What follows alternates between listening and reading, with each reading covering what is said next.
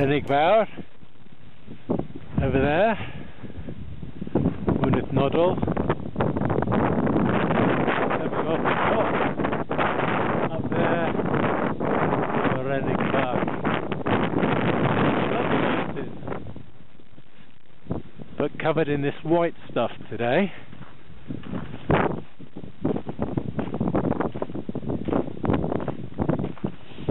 And it's quite deep in places, which makes it hard going. Anyway, at least on this side it's not quite so windy. Not too bad at all, actually.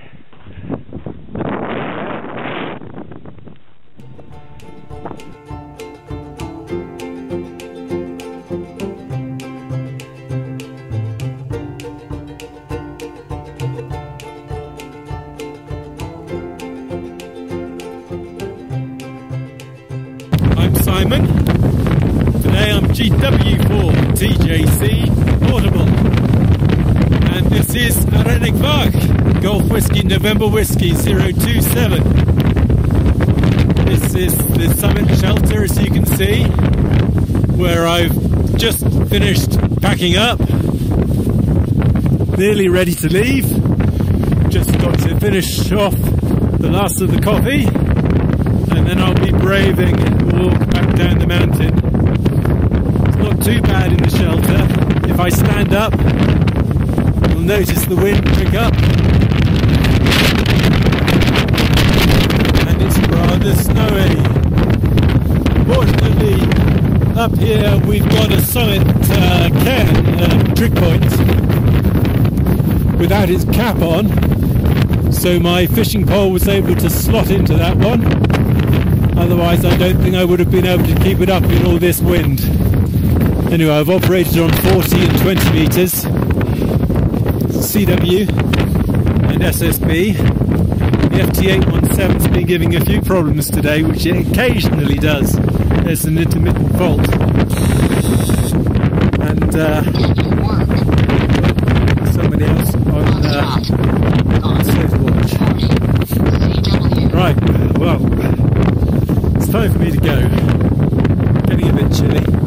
Got lots of layers on, but it's never enough. So let's get the rest of that coffee.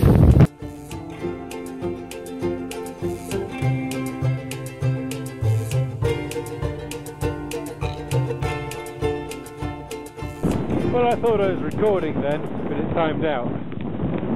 So you missed this bit. I found a deep bit of stone. Oh dear. Right, stuck. Oh, oh, oh dear.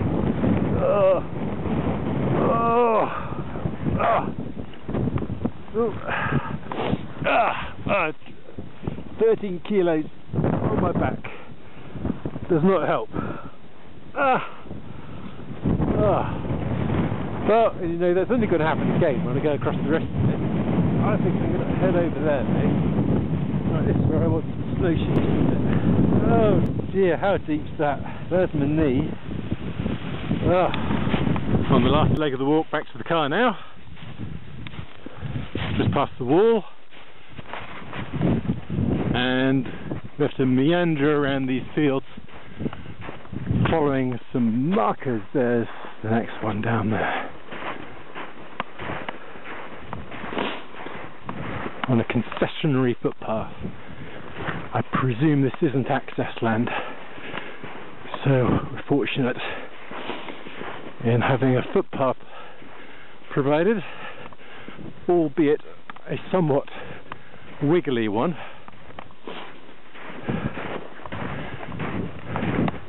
It's not bad.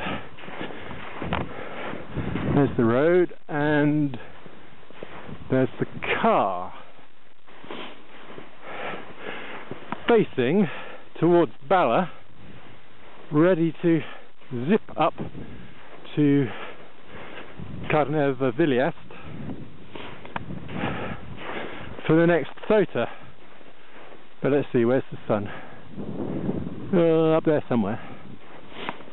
Anyway, seeing as Carnarvon is said to be 90 minutes each way under normal conditions, I doubt I'd even get to it before the sun goes down, so I'm not going to do that one. But just over there is NW-027, and I'll see what it's like when I get back to the car, because it's not far off the road for that one. But as with this one, there's a lot of trekking over heather. There's the next post.